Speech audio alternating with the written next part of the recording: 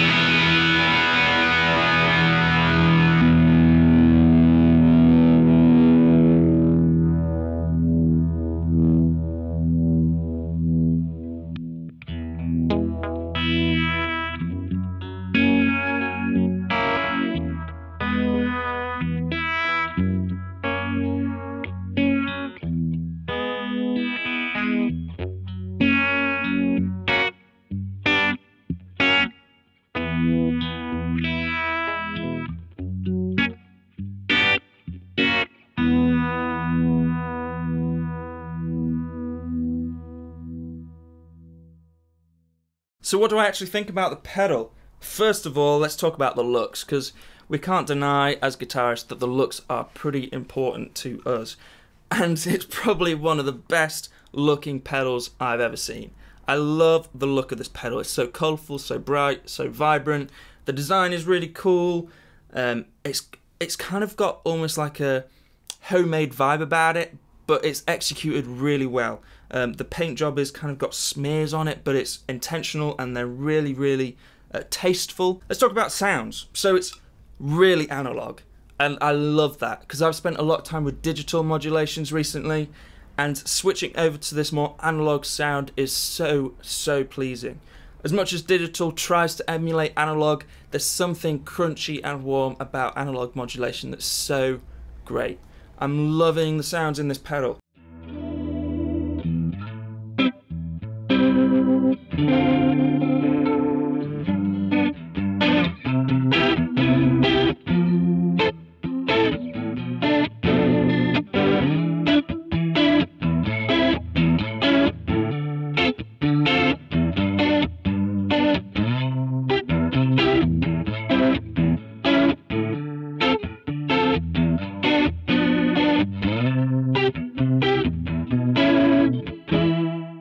I'm going to use my Fender Player Mustang because I'm really enjoying that guitar at the moment.